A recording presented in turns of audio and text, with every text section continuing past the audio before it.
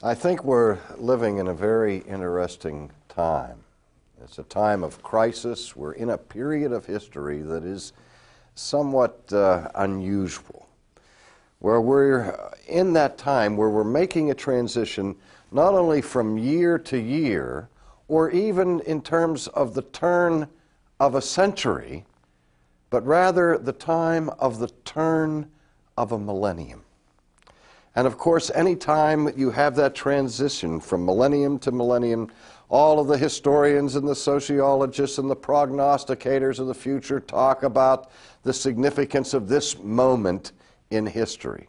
Now, the historians of our day have described our time as the post-Christian era, a time where the teaching of Christianity has been deemed increasingly irrelevant, a time when the church is seen as a museum, outdated, outmoded. It's been reduced in certain places of Europe to the role of the mausoleum, indeed the grave site for those who have declared the death of God. And yet there remains in this world today a pulsating group of believing Christian people who still live at this point in time trusting in promises that were made 2,000 years ago. 2,000 years is a long time, and there's some irony in this, in that we're at that point now where just about 2,000 years have elapsed since the birth of Jesus. But on the occasion of the birth of Jesus, you recall the angel Gabriel came to this young girl and announced that she would give birth to a baby whose name would be Emmanuel. And this young maiden, under the influence of the Holy Spirit 2,000 years ago, sang a song. And we all know the song, we love the song. It's called the Magnificat, in which Mary, under the power of the Spirit, sang out, "My soul doth magnify the Lord, and my spirit doth rejoice in God my Savior." And if we look through the text of the Magnificat and come to the very end of that song, here are the words that came from Mary. She said, "He has helped his servant Israel, as he spoke to our fathers, to Abraham, and to his seed forever." Now, shortly after this song of praise, inspired by the Holy Spirit from the lips of Mary, another song appears in Scripture, and this is the song that is sung by the father of John the Baptist, Zacharias. And in the midst of his song, he said this, that we would be saved from our enemies and from the hand of all who hate us, to perform the mercy promised to our fathers, and to remember his holy covenant, the oath which he swore to our father Abraham. Now here's the irony. We're standing on the threshold of a change of a millennium. We're standing in that point in history, being 2,000 years distantly removed from the promises of Christ. And some people are having a hard time believing them because so much time has elapsed. So much time. And yet, Mary and Zacharias, ironically, were in virtually the same situation, because they were looking back 2 millennia.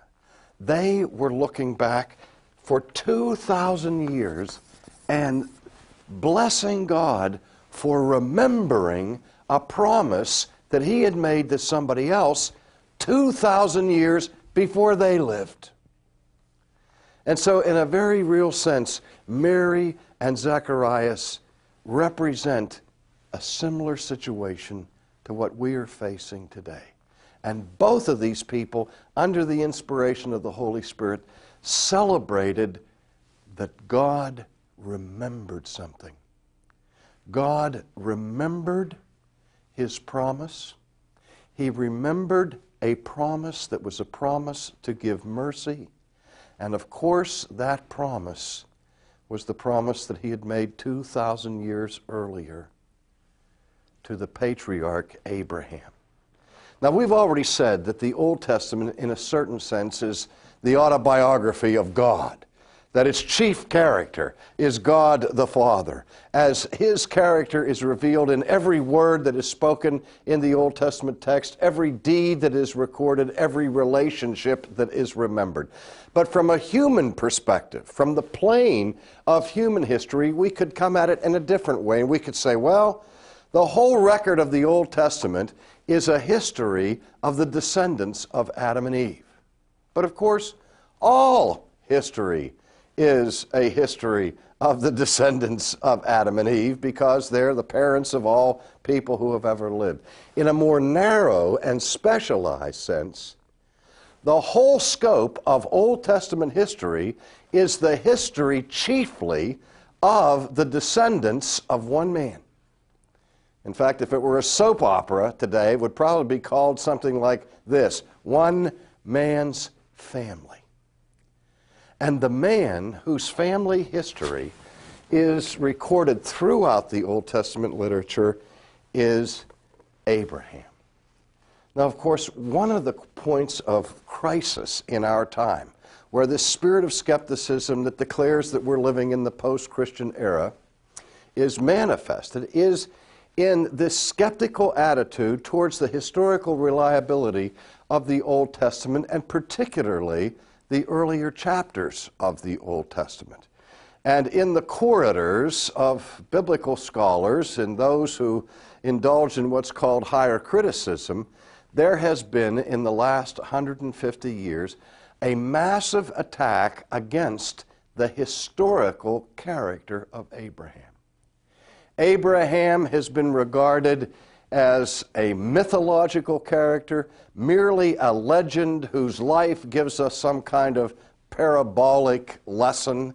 But apart from the moral lessons that we can learn from this saga, there is no real historical substance to it.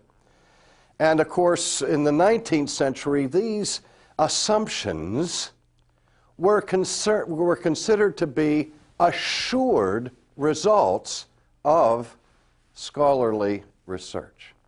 But something has happened. Many things have happened, indeed, in the 20th century to bring a dramatic change to that spirit of skepticism.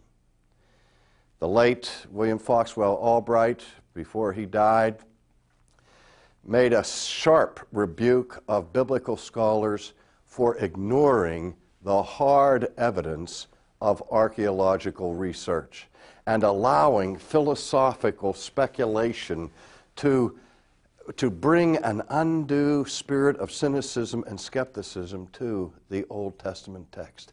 And at the heart of this is the story of Abraham. Now, let me mention in passing a few things that have happened in the 20th century that are very important to our understanding of Old Testament history. In 1929, there was a discovery in Rosh Hashanah that proved beyond a shadow of a doubt that writing had been developed as early as the second millennium BC in the Middle East. Because the skeptics of the 19th century said there wasn't even any writing in the world at this time, and that the record of Abraham must have come significantly later because writing hadn't even been developed in this part of the world. In 1935, the Mari tablets were discovered, which indicated a historical record of customs and behavioral patterns that exactly mirrored and duplicated the customs that are recorded in the account of the life of Abraham. Also in the 30s, another dramatic discovery was made with the Nuzu tablets, which did the same thing, gave us a wealth of information of Old Testament times and showed a correspondence of customs and behavioral patterns, legal documents, that sort of thing.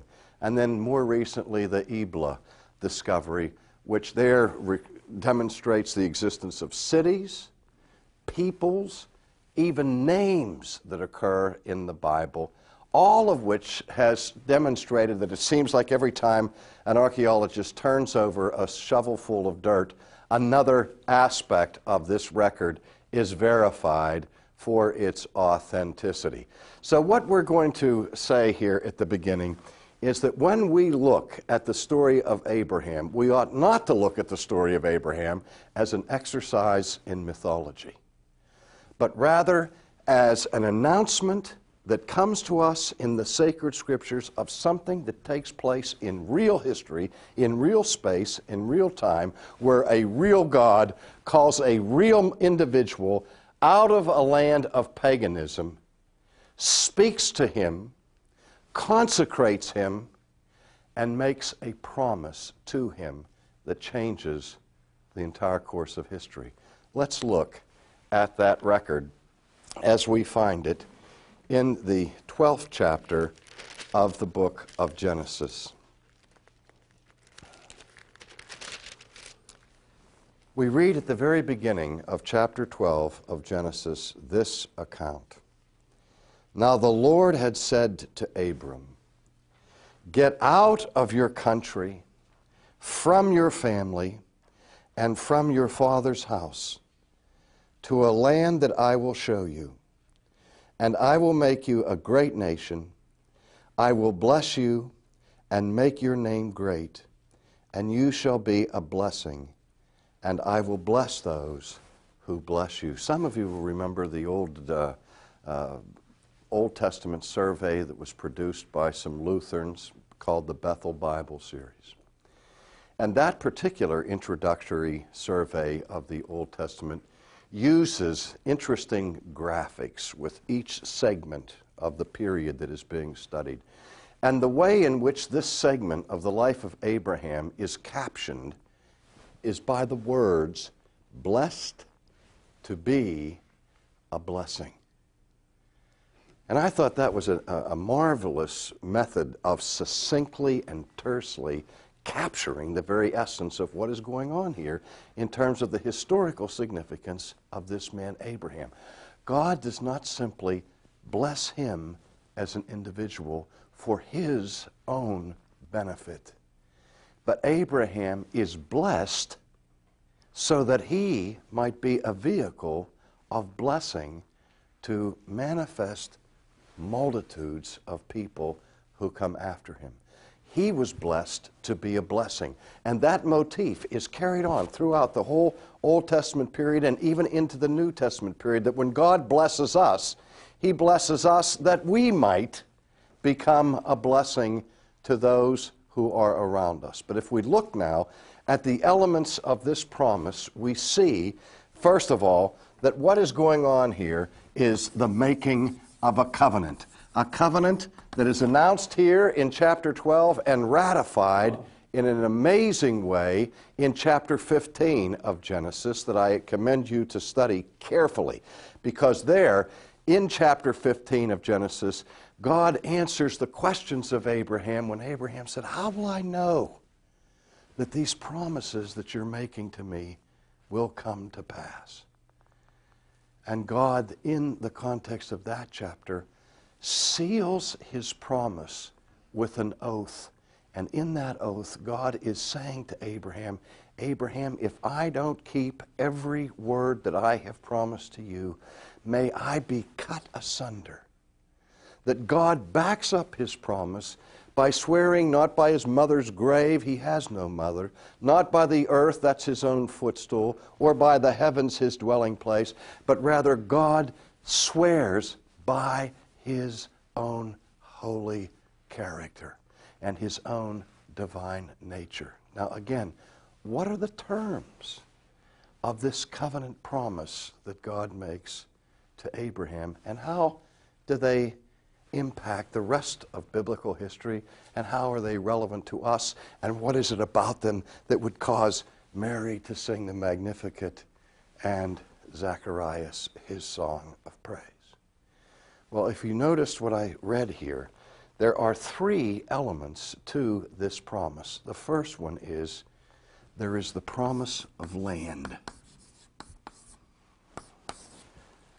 God says to Abraham, Abraham, I want you in your old age to get up from your father's land, from all of the familiar surroundings that you have, and I want you to move.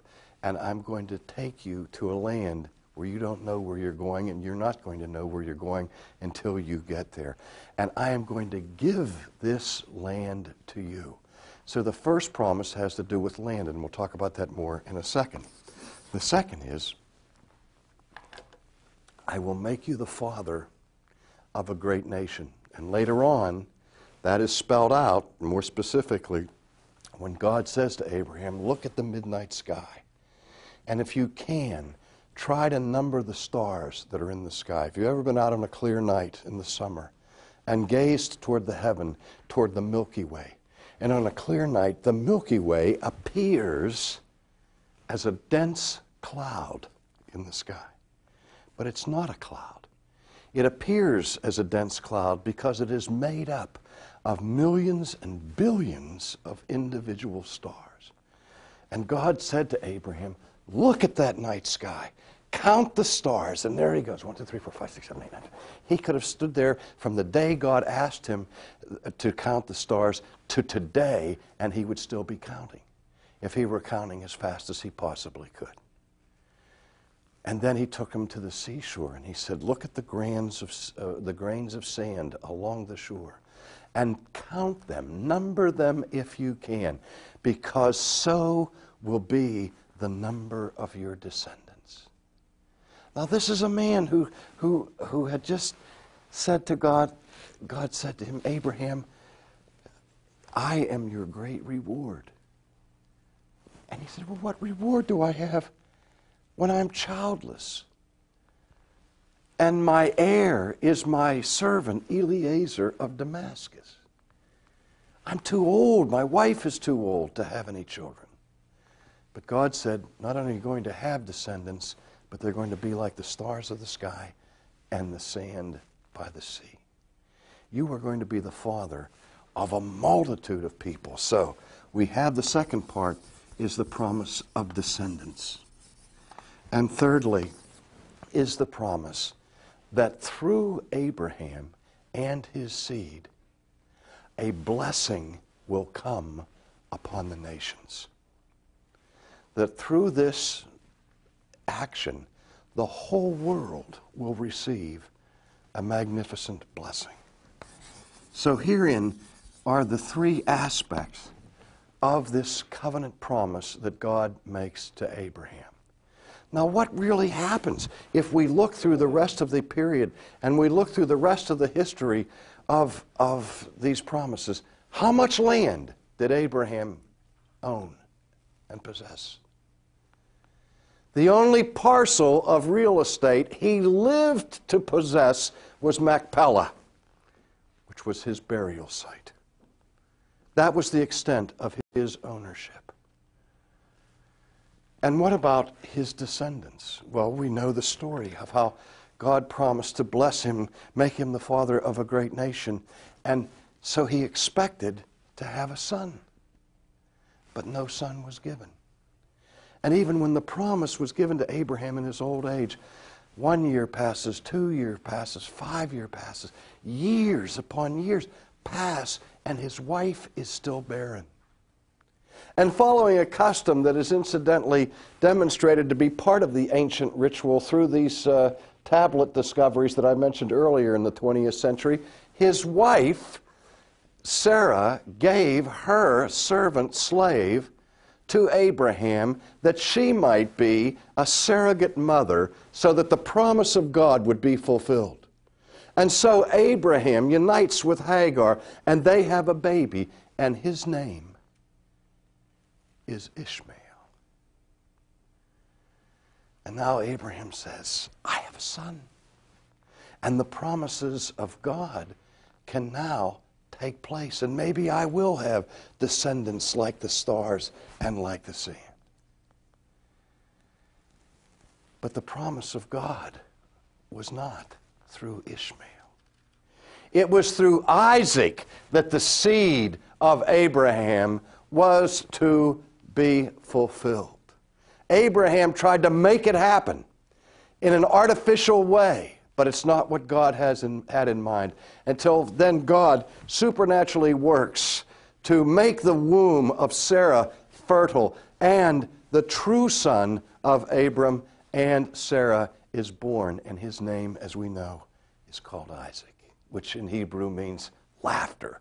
Because when Abraham told his wife that she was going to have a baby according to the promise of God, she thought that was the funniest thing she ever heard. She just roared. So if we have a baby, I would call his name Laughter. And then Isaac is born. But you realize what happened with the promise of land?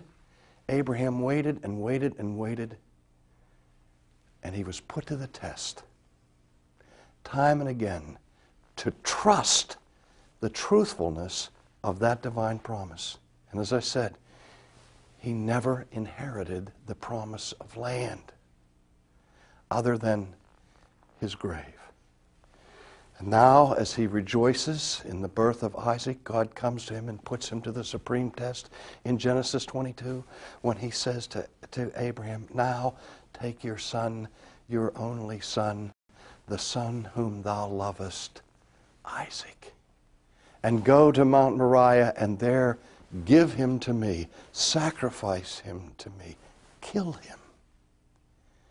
And the supreme test came upon Abraham when he made that dreadful journey to Mount Moriah, which tradition says is located on the exact spot that later in history is called Mount Calvary, where God took his son, his only son, the son whom he loved, Jesus,